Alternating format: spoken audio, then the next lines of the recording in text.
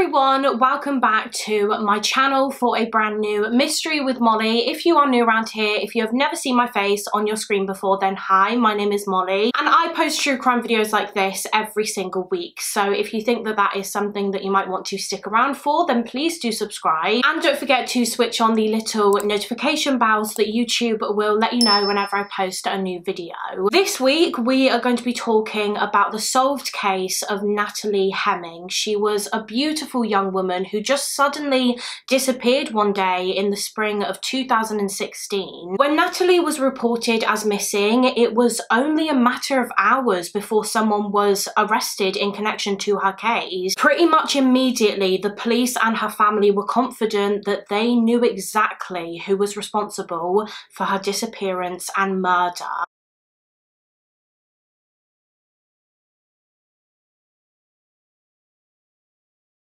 So for this week's case, as I said, we are going back to the year 2016 in Milton Keynes, which is an area located in Buckinghamshire in England. And this is Natalie Hemming. She was 31 years old when this case happened. She was born in 1985. Natalie's mother was named Margaret, and unfortunately I couldn't find the name of her father anywhere. I'm unsure if he was really in the picture or not when Natalie was growing up. But her mother was Margaret and Natalie was one of 5 children.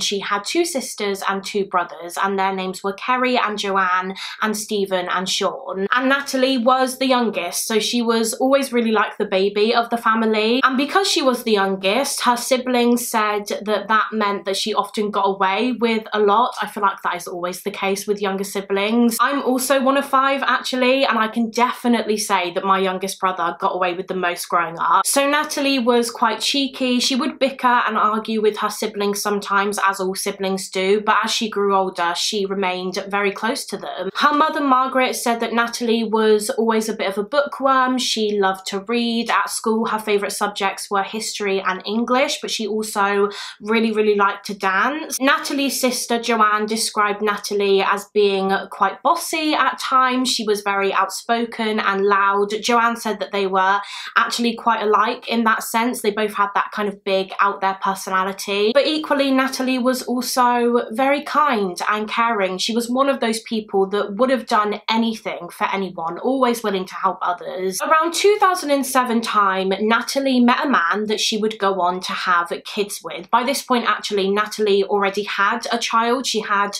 a daughter from a previous marriage. Unfortunately, this marriage just didn't work out, and so she got a divorce. And in 2007, she met a man named Paul Hemming. They met in a supermarket and they began seeing each other. Natalie's sister Kerry said that Natalie and Paul seemed to move very quickly. Their relationship progressed very quickly. It wasn't long before they moved in together. Natalie moved in with Paul and he basically became the stepfather to her daughter. So things seemed to be going really well. Natalie seemed to be happy with Paul. However, in all honesty, her family never really got very good vibes from him. Even when they met him for the very first time, her sister Joanne said that he just seemed very standoffish. He wasn't really that friendly. He was quite cold, I guess, which they just thought was quite odd. But, you know, as I said, Natalie seemed to be happy, so her family were happy for her. She seemed settled and comfortable. I think Paul was doing quite well for himself. I don't think he was rich by any means, but he was financially stable. He had a good job, so he had a nice house and a nice car, etc. So anyway, their relationship continued, and eventually Natalie and Paul had 2 children together. They had a son and a daughter who were about 3 years apart. So at the time that this case took place in 2016, their son was 6 years old and their daughter was just 3 years old. And Natalie's daughter from her previous marriage was 12. But despite having these children and starting a family together, their relationship was very bumpy, very turbulent. Again, Natalie's family just always had a bit of a bad taste in their mouths about Paul Hemming. Just the way that he was, the way that he acted, and some of the things that he did were just very strange. So for example, he and Natalie weren't actually married, I don't believe. She had taken his last name, obviously she was called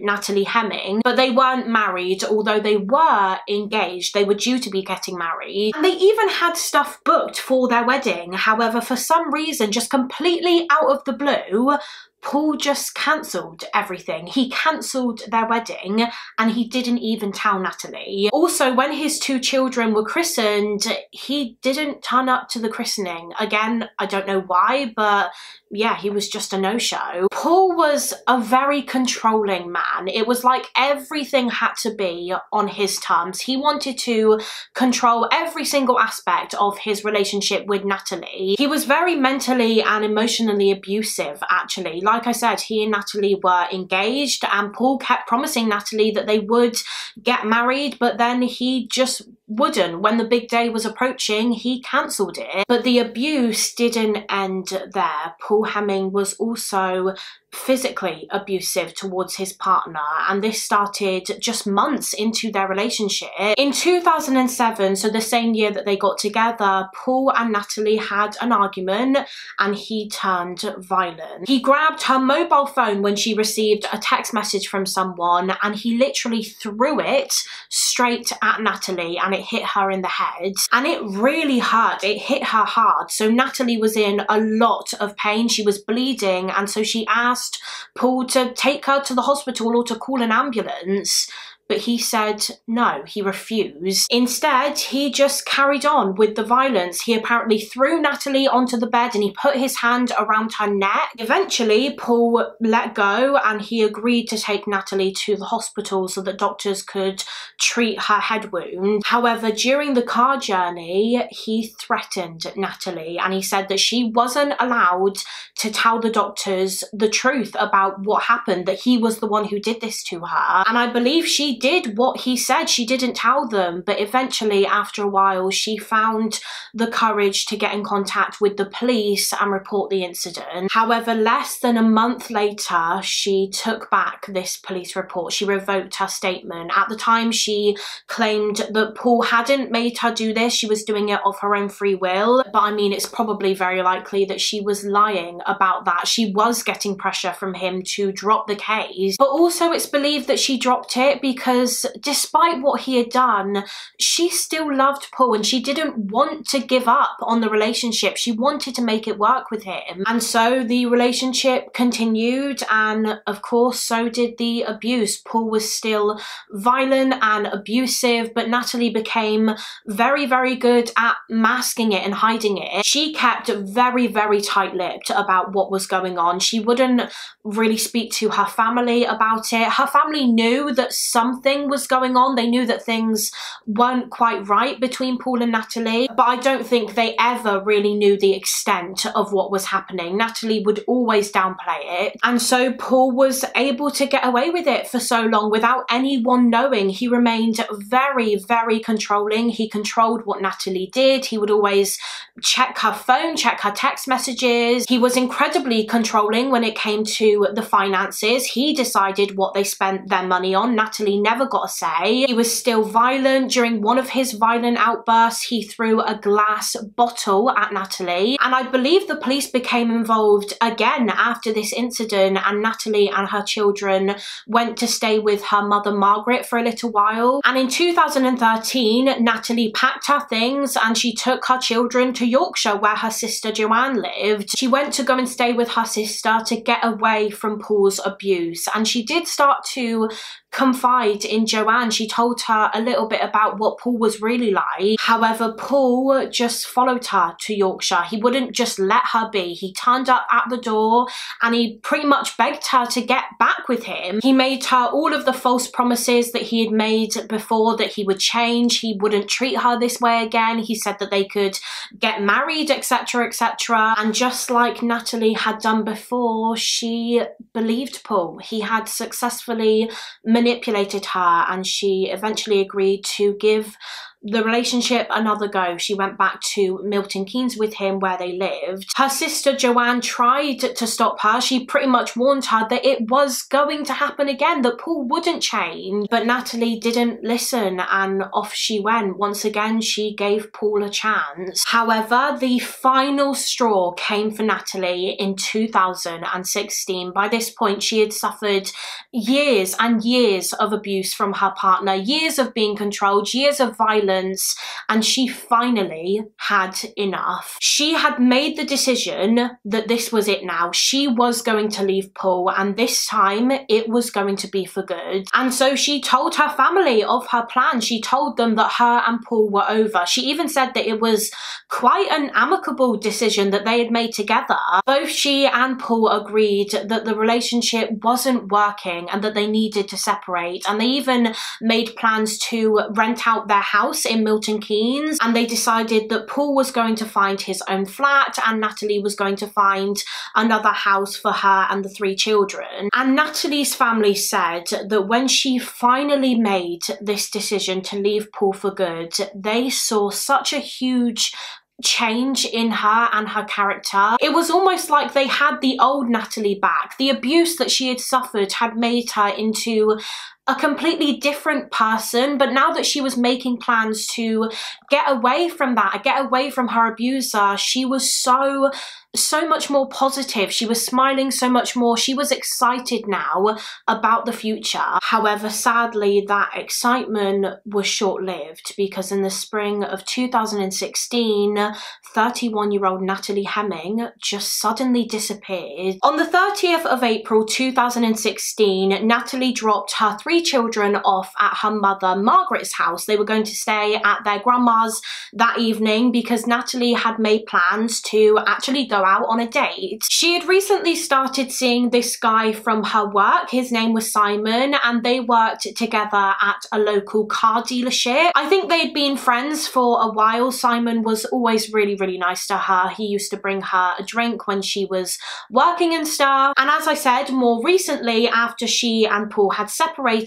Natalie started seeing Simon and she really liked him, and they made plans to go out on the 30th of April. So Natalie dropped her kids off at Margaret's house, and then from there Simon picked her up and they went out. I believe they went to like a restaurant or a bar together or something, and then Natalie stayed with Simon that night. Now, unfortunately, the youngest of the 3 children, Natalie's youngest daughter, who was just 3, she was really struggling to sleep and settle that night at Margaret's house. And so Margaret got in contact with Paul, who came to pick his daughter up so that she could go back with him and hopefully settle down with her dad. And Margaret said that when Paul arrived, he immediately noticed that Natalie's car was parked outside of Margaret's house. Now, from what I can gather, Natalie didn't really tell anyone who she was going out with that night. She told her family and Paul that she was just going out with friends, because, you know, when you've just started seeing someone, you don't always want people around you to know about it straight away. So when Paul arrived at Margaret's house and he saw Natalie's car, he said to Margaret, "Why is Natalie's car here?" And Margaret just said, well, I guess she was picked up by friends because she's going out for a drink. She wouldn't have wanted to drive. The following day, so the 1st of May 2016, Natalie was dropped back to her mum's house and she collected her kids, and they left her mum's house at around 1:30 that afternoon. When they left, they went back to their home in Newton Lees in Milton Keynes. Now, just to clarify, even though Paul and Natalie had separated by this point, they were still living together with their children. They were just living together whilst they kind of sorted everything out. So whilst Paul was looking for a flat to rent and Natalie was looking for another house to move into with the kids, obviously these things do take time. So anyway, on the afternoon of the 1st of May, Natalie returned to the house with her kids, and then later that day, that evening, Natalie's mother Margaret tried to ring her just to check that she got back okay. However, Natalie didn't answer the phone and she didn't ring her mum back, and so Margaret tried to contact Natalie the next day, but again there was no response, and so she tried again the day after that, but still no luck. She just couldn't get through to her. Natalie was not picking up the phone. And Margaret just thought that this was so strange because this was so unlike Natalie. They spoke to each other, I think, every single day. So the fact that it had been a couple of days and she still hadn't heard anything from Natalie, it was so unusual. On the 3rd of May 2016, so this was 2 days after Margaret last saw and spoke to Natalie, Margaret contacted Natalie's siblings. She rang one of her older sisters, Joanne, and said, I can't get hold of Natalie, I don't know what's going on. And when Joanne learned that Margaret hadn't been able to get in touch with Natalie for days at this point, she too thought that it was so odd because, again, it just wasn't like Natalie to just ignore someone, ignore her mum for that long, especially because of the fact that Natalie was the kind of person that was always on her phone. Natalie's family were just really starting to worry. Something didn't seem right, and so a couple of members of her family decided to just go to Natalie's house in Milton Keynes to see if she was there and if she was okay. When they arrived, Natalie's car was parked in the driveway, and so was her ex-partner's car, Paul's car. So they knocked on the front door, and after quite a while, Paul answered, but he seemed very reluctant to let Natalie's family into the house for some reason. But eventually one of Natalie's cousins just kind of pushed his way in, and he looked around the house, but Natalie wasn't there. There was no sign of her. And so they said to Paul, where is she? Where's Natalie? And Paul basically said that Natalie had just left. She decided that she was just going to go away for a few days and that she'd be back. But to be honest, I don't think her family believed this at all. Firstly, if she's gone away for a few days, why is her car still parked in the driveway? Why hadn't she taken her car? Secondly, why hadn't she told her family that she was going away? Like I said a minute ago, she spoke to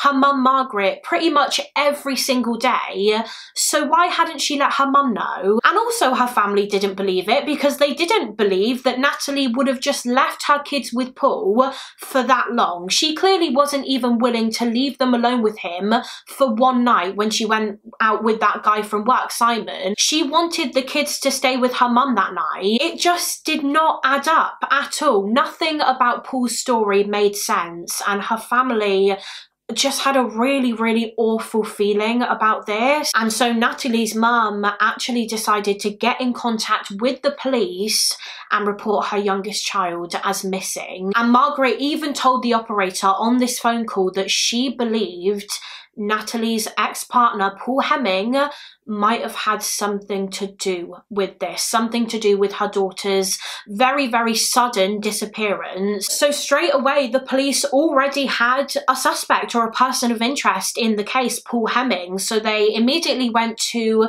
the family home that same evening and they spoke to Paul. When they arrived, they asked Paul to just quickly show them around so that they could double check that Natalie definitely wasn't in the house, and she wasn't. Their search confirmed that. And so they just sat down with Paul and they started asking him some questions, like when he last saw Natalie, what their relationship was like, etc, etc. They also asked him if they could take his phone and just have a look through it, but he was very reluctant to give it to them. He basically said, oh, you can't have my phone because Natalie might call me on it. And so the police started to try and trace Natalie's phone. They wanted to see if there had been any activity on it. And it was discovered that she hadn't used it. Her phone hadn't been touched since around the time that she would have returned to the house on the 1st of May after she picked the children up from her mum's. And it was the same with her bank account. She hadn't used her bank card. She hadn't taken any money out. And if she really had just gone away for a few days, it seems really strange that there wouldn't have been any activity on her bank. How was she paying for things like food and accommodation? All of this just made Paul Hemming appear incredibly suspicious, and also his behaviour just added to the suspicion as well. Like I said, he wasn't willing to let the police search his phone. He wasn't actually willing to let the police search the house either.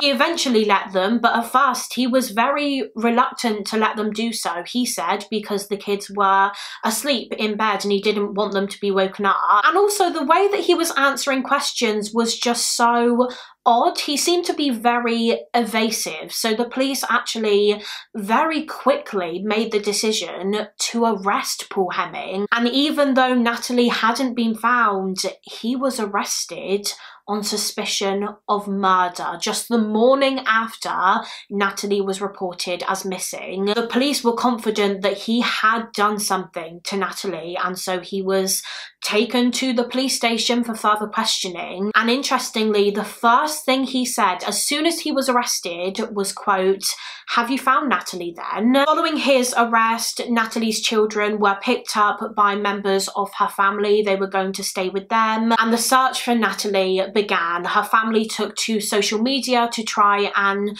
spread awareness of her disappearance. Door-to-door inquiries were being carried out by the police. They were speaking to Paul and Natalie's neighbours to see if maybe they had any information, if they had seen or heard anything suspicious around the time that she went missing. And of course, meanwhile, as all of this was going on, Paul was being interviewed. Now, Paul ran the police through his version of events. He pretty much told them the exact same thing that he had told Natalie's family when they came looking for her. He said that on the afternoon of the 1st of May 2016, Natalie returned home from her mum's house with the kids. He said later that evening the kids all went to bed, and then at around 9 p.m. he went to bed too. And he said that Natalie left the house that night and said that she was going to go away for a few days. However, he elaborated on this. He gave the police more information about this situation than he originally gave her family. Paul said that there was a reason why Natalie wanted to just get away for a bit, and that reason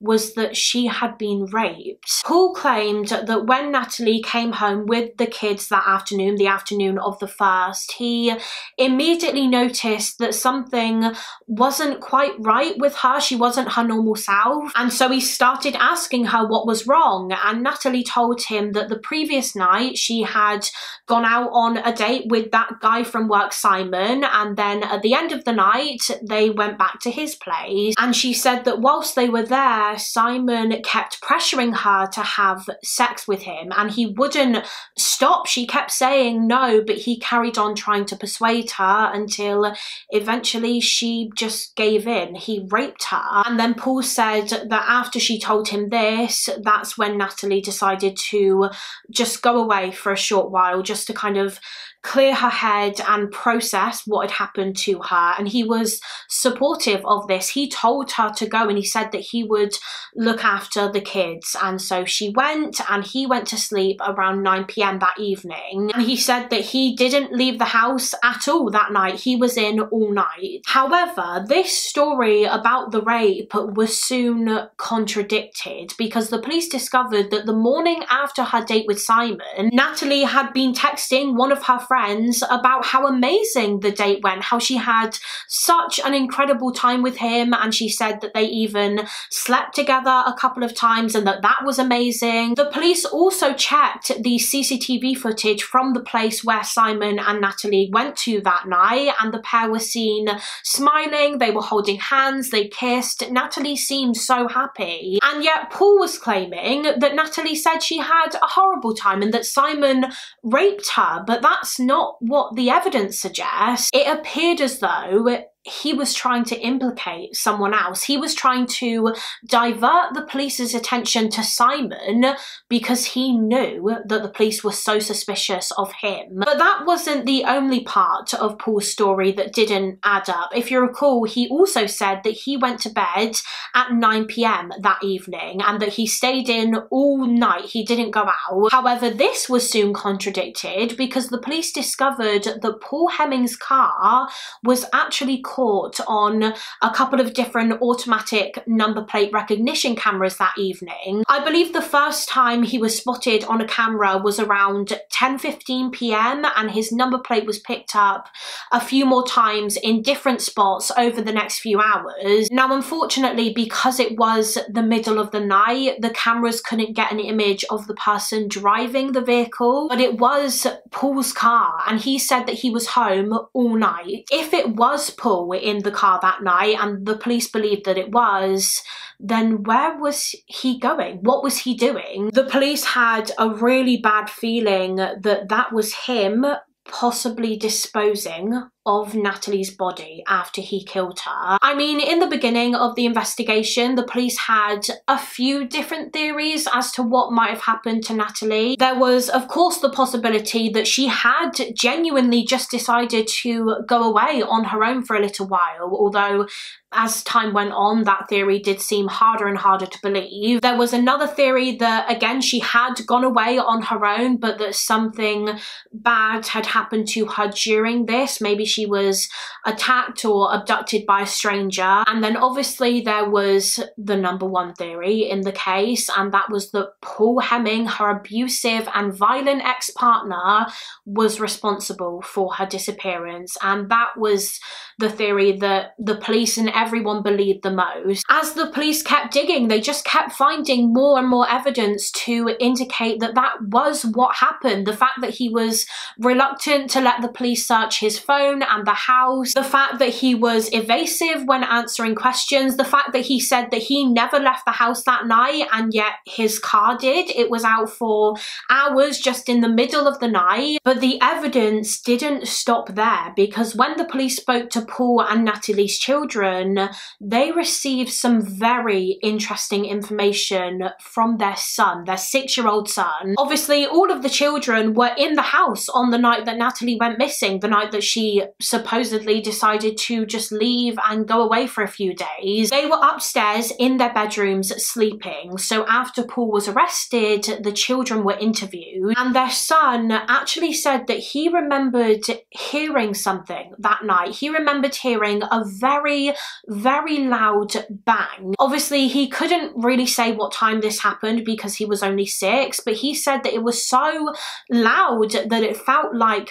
thunder, and so he got out of his bed and he went downstairs to see what the noise was. And when he went downstairs and he peeked into the living room, he said that he saw his mummy, he saw Natalie, and she was wrapped up in a blanket. Now, of course, being only 6 years old, he just thought that his mum was sleeping at the time, but the police believe that Natalie might have actually been dead by that point when her son saw her, and that that loud bang that he heard was Paul killing her. Maybe it was a violent struggle that he heard, maybe it was Natalie being hit by Paul. He also described having seen like a bowl or something on the floor, I think like a washing up bowl, and he said that his daddy was cleaning up. And he also said that a rug was missing from the living room. They had this big red rug on the living room floor, but when he went downstairs it was gone. And his dad, Paul, later told him that he had taken it into his work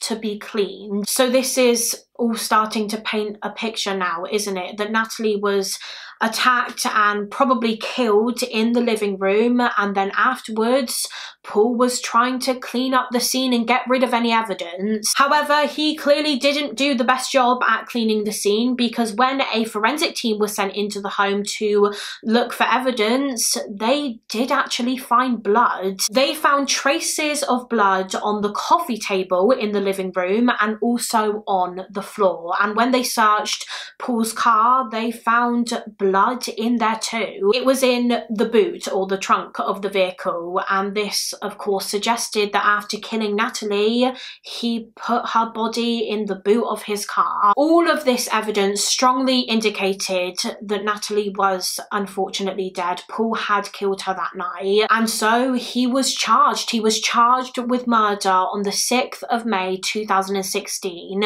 just days after he was arrested. But the case was obviously far from over. The police still had to find Natalie's body. Paul was still denying everything. He was sticking to his original story that Natalie had just left of her own accord that evening, and that the last time he saw her, she was alive. So he clearly wasn't planning to give up the location of her remains anytime soon. So the search for her continued, and the police knew that this search was going to be very, very difficult, because basically, let's go back to the ANPR cameras for a second. On the night that the police believe Natalie was murdered, as I said earlier, Paul's vehicle was spotted on ANPR cameras. It was picked up by a camera about 10 miles away from his home in an area called Whitchurch, which is located on the outskirts of Aylesbury, and this was around 10:15 p.m. And then almost 2 hours later at 12:06 a.m. it was caught on a camera coming back into Aylesbury. So I believe this was when he was headed home. But unfortunately, the car wasn't captured on any other cameras in that gap of time. In that nearly 2-hour gap, the police had no idea where the car was. Paul managed to avoid other ANPR cameras. So I believe he cleverly avoided main roads. He drove along quieter roads where there probably wouldn't have been any cameras. So they didn't know where he had been in those 2 hours. And of course, in 2 hours, he could have gotten quite far. He could have travelled anywhere to ditch Natalie's body. So this made it so hard for the police to narrow down where she could have been. The search parameters were massive. So because they had such a large area to search, 3 separate police forces were drafted in to assist. Officers were sent to so many different locations every single day to try and find any trace of her. However, weeks passed and there was still no sign of her. They didn't find anything, and I think as time went on, the police really started to fear that they were just never going to find Natalie. They were going to have to try and convict Paul of murder without having found the body of his murder victim. And of course, cases like that are always so much more difficult to prosecute. But then, about 3 weeks after Natalie was last seen alive, on the 22nd of May 2016, the police finally received the call that they had been waiting for, a call alerting them that a body had been found. The body was found about 30 miles away in an area called Chandler's Cross in Hertfordshire. That day, a farmer was on one of those sit-on lawnmowers. He was mowing his field, and when he got to the edge of the field close to the road, he just suddenly smelt something, this really, really awful smell. So he got off of his lawnmower and he started looking around in this hedgerow, around some undergrowth, and that was when he spotted a dead human body. So he immediately called the police, who went straight to the scene. The body was found naked, lying face down in the undergrowth, and I think instantly the police were pretty confident that this body was Natalie. I believe the remains were pretty decomposed when they were found, so they couldn't be certain just from looking at her. They would have to carry out some tests first, but they were fairly sure that it was her, and so they informed her family that a body had been discovered and that they believed that it was Natalie. And eventually this was confirmed through DNA. The body found by the farmer was indeed 31-year-old Natalie Hemming. As I mentioned, Natalie's body was found naked, and it's been theorized that Paul did this. He left her nude so that she couldn't be identified through clothing or anything. The police were eventually able to determine that Natalie had been there since she went missing and was murdered 3 weeks prior. It wasn't like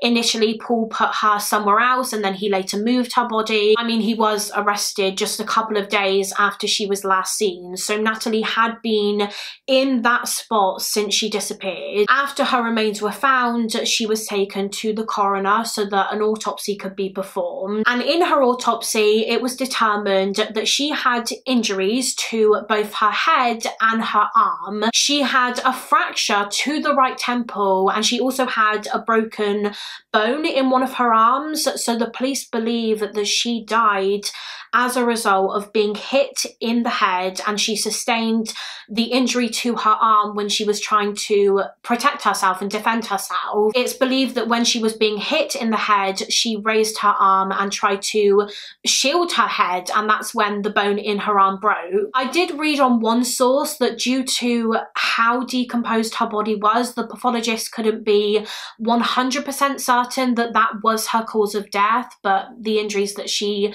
had do suggest that that is how she died. died. Now, by this point, by the time Natalie's body had been found, of course, Paul had already been charged with murder. And because Paul had always maintained his innocence, they were expecting this case to go to trial. And at the beginning of his trial in October of 2016, he actually pleaded guilty. Wow, Paul finally admitted that his original story was a lie. He finally admitted that yes, he was responsible for Natalie's death, but he claimed that it wasn't murder. He said that it was an accident, and therefore he decided to plead guilty to manslaughter. Paul's new story was that that night, the night that she died, he and Natalie were arguing, and he grabbed a Fabergé egg, which is like an object, like a bit of home decor. They're pretty heavy. Paul said that he picked up this heavy Fabergé egg, which I think they just had in their living room,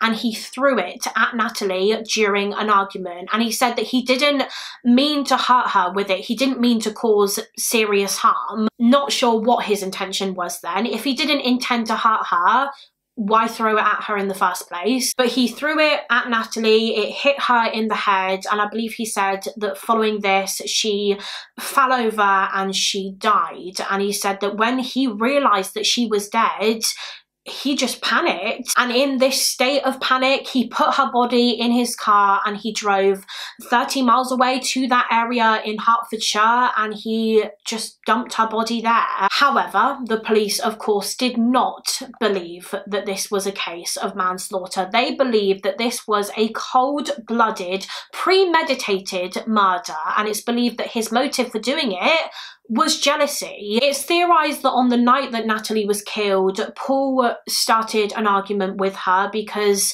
if you recall from earlier on in the video, when Natalie went out the previous night with that guy from her work, Simon, her youngest child wouldn't settle at her mum Margaret's house, so Paul went to collect her, and when he arrived, he noticed that Natalie's car was still parked on the street and that she had been picked up by whoever she had gone out with, and it's believed that it was then when he realised that Natalie had gone out on a date that night. She told people that she had just gone out with friends, but Paul realised that that was a lie and he was furious. Even though he and Natalie had separated, he was so angry that she had moved on. He was jealous, and he decided that if he couldn't have Natalie, then no one could. So it's believed that he probably confronted Natalie that night about the fact that she had started seeing someone else. They started arguing, and during the argument, he turned violent, as he often did, and he began beating her. He beat the mother of his children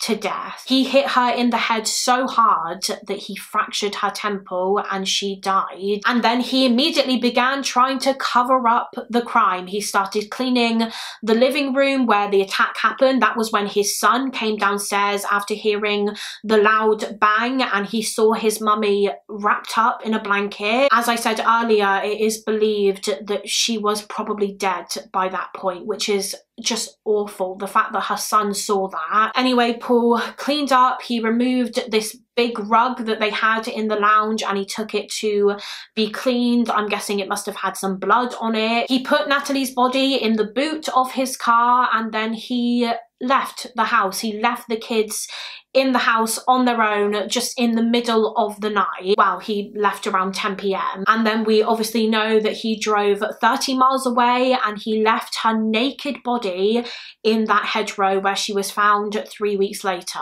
The evidence that the police had collected in this case all indicated that this was a murder. This was no accident. This wasn't manslaughter. This was murder. Paul Hemming was a vile man who had been abusing his partner for years and years until he eventually killed her in 2016. So when he tried to plead guilty to manslaughter, the police just rejected it and they continued with the murder prosecution. During the trial at Luton Crown Court, all of the evidence that the police had gathered was presented to the jury. The prosecution's theorised version of events was presented to the jury. The defence obviously stuck to Paul's story that this was an accident, but ultimately at the end end of the trial in November of 2016, the jury agreed with the prosecution and they found Paul Hemming guilty of the murder of Natalie. He was sentenced to life imprisonment with a minimum term of 20 years, and when he was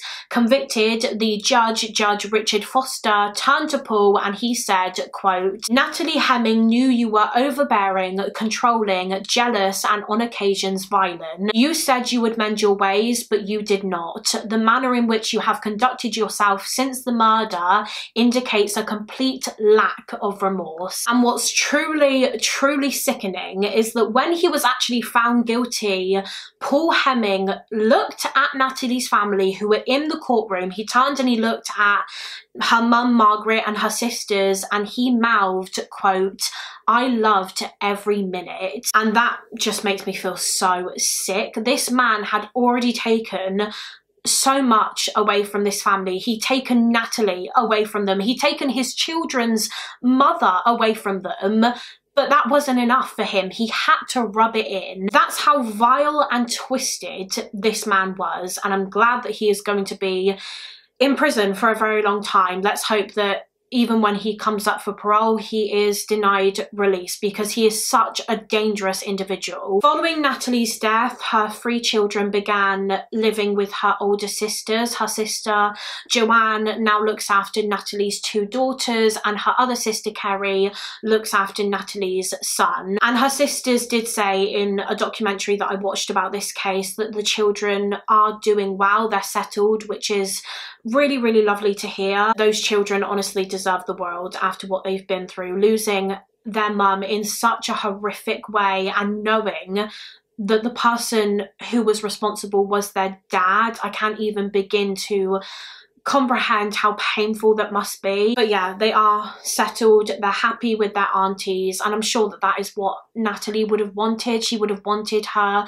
big sisters to take care of her children. After Natalie's murder, it was decided that there would be a domestic homicide review into her case, and this review concluded that opportunities had been missed by professionals when it came to better protecting Natalie from the abuse that she was suffering at the hands of Paul. Because I touched on this earlier, but Natalie did report the abuse to the police in the years leading up to her murder. I believe she reported him 3 times in total during their 9-year relationship. It was also found that in 2013, Natalie was in touch with an independent domestic violence advisor after one incident when Paul was physically abusive towards her, and during this incident he actually said to her, "I just want to kill you." But according to a BBC News article, the domestic violence advisor passed Natalie's case over after she wasn't really engaging with the advisor as much, and so her case was passed over to the TAS, the Targeted Advice